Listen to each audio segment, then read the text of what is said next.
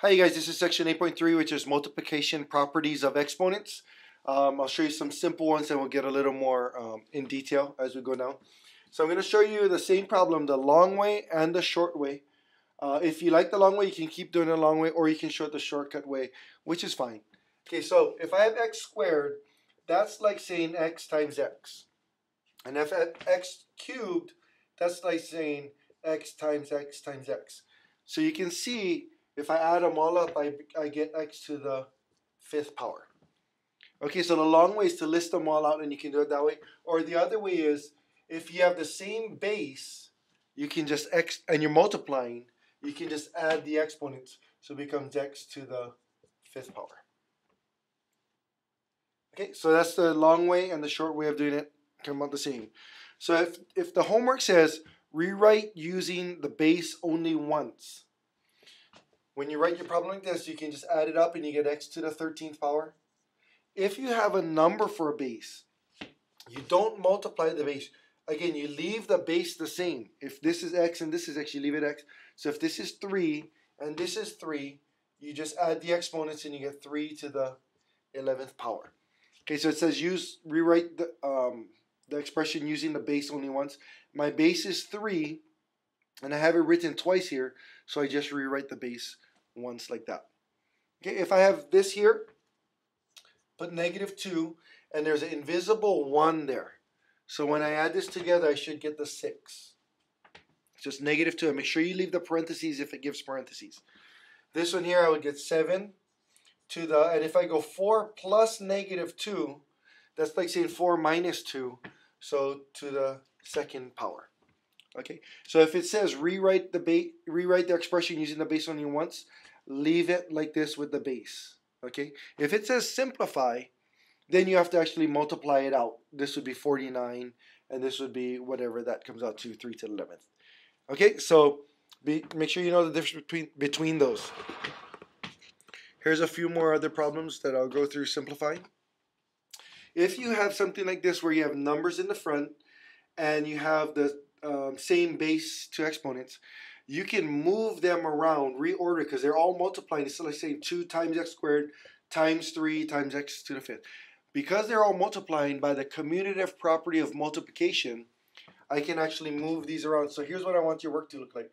I want you to move the 2 times the 3 next to each other, and then you put the x squared and then the x 5th. So you rewrite it that way. 2 times 3 becomes 6, and this becomes x to the 7th power, because you add them together. Okay, so same thing here. They just wrote it instead with parentheses. So over here it's -5 times 6, and then I'll rewrite it x to the 4th times x to the 9th. This becomes -30, and this becomes x to the 13th power. Here's another one. If I have 2 different variables, so instead of numbers I have variables, I just put the x's together like this, and then I put the y's together like this, and I do the same thing. So x squared times x to the 5th is x to the 7th times y to the 12th. So I use the same property with different variables. If you notice, I went alphabetical too. The x goes first and then the y. Okay, so here's a few more examples. Again, I would rewrite it. So 6 times 8 here times x to the 7th times y to the 5th. So you can see I'm grouping them together. I move them by the commutative property, then I'm going to group them by associative. So I get 48 x to the 8th power. Again, don't forget this invisible 1 over here. I'll put it in a different color pen. So don't forget that invisible 1 there. And then y to the 5th power. So number goes first and then alphabetical. The coefficient is the number. So here's another one. Just 4 times 7. Just move them around. A to the 3rd, b squared, b to the 5th. Okay, so I still leave the a in here, and I'll write it so you can see the 3 better. This becomes 28, a to the 3rd, and then this one becomes b to the 7th power. I got another one here with the negative power, so I have a -3 there. So when I rewrite it, I go -3 times 8 then I go m squared, and I put a times m to the 6th, and then n to the 4th, n to the negative 3. So again, I'm just combining like terms, or putting them next to each other, grouping like terms. This becomes negative 24. This becomes m to the 8th power. And this becomes n to the 1 power, or just m. Okay, drop off the 1. Here's a few more examples that are a little different. And I'll change the light.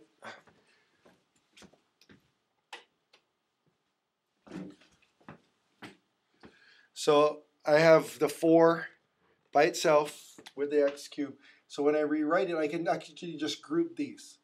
So I can go 4 x to the 3 plus negative 7 is to the negative 4 power. And if you remember, when you have a negative 4, you cannot leave it there. You need to move it down. So it becomes 4 over x to the positive 4 power. Okay, so be careful. If you end up with a negative exponent, you got to move it down.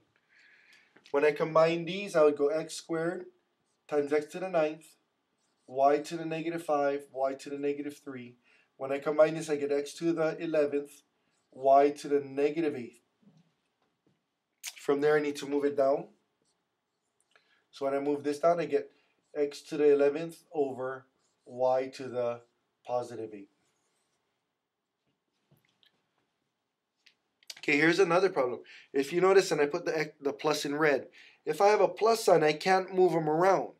It should look very familiar. You should be doing the distributive property. Okay, so when I do this, I get 2x times 6x squared. That would be 2 times 6 times x squared. And then I'm going to plus, and when I do 2x times 9x, I get 2 times 9 times x. Okay, so all I did was move it, so it's 2 9s and then the xx over here. When I do this, I get 12x squared, or there's a 1, I'm sorry, to the cubed, 12x cubed, plus 18x squared, because there's invisible 1s there.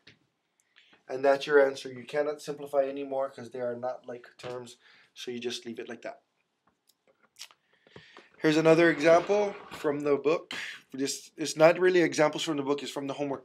If I have x to the 3rd and I want to know what goes here to 11, basically it's saying 3 plus what equals 11. And that's where you put the 8. You can see it would be 11 minus 3, which is 8. And sorry, you cannot see that very good, so I'll make it big over there. Okay. If I have this, it's like saying what plus 5 is equal to 14. So again, you can just see it would be a 9. 9 plus 5 is 14. So 9 would go into this box here. Here's a little different one. It'd be negative 3 plus what is equal to 10.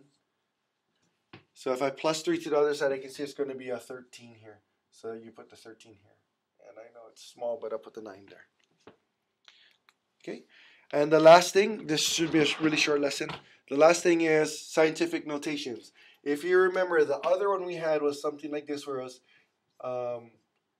you just had one number outside. So you just became 56 times 10 to the 9th. And then you have to move it over. Minus 1 plus 1, 5.6 times 10 to the 10th. In this case, I only had one number on the outside. Now I have 2. So because this is multiplying again, and remember, this is not an x, it's a times, I can actually move them together, where I go 7 times 8, and then times 10 to the 4th, times 10 to the 9th. And this becomes 56 times 10 to the 13th. I'm going to go from here to here, so I'm minus 1 plus 1, and I get 5.6 times 10 to the 14th power. Okay. I will show you a shortcut here. If you want to use it, you can go like this. And you go 6 times 5, which is 30, times 10 to the, and when I do these two, I get the negative 14th power. And I know I just covered up the x. So let me make it nicer so you can see. So when I go this times this, I get 10 to the negative 14th power. I need to go minus 1 here, plus 1 here, because I'm going left, so it's minus 1, so I plus 1. And I get 3 times 10 to the negative 13 power. Okay. One more quick example. 9 times 8 is 72 times 10 to the, and when I add these two, 4 plus negative 8 is negative 4 power. I got to go from here to here, so I'm going to go minus 1 this way, plus 1 here. So 7.2 times 10 to the negative 3 power. Okay. Make sure you have this step of work in your answer. Don't just write answers. You need to multiply and have the 72 times 10 to the negative 4 and then show that you're moving a decimal. Okay, that's 8.3. I hope it helps.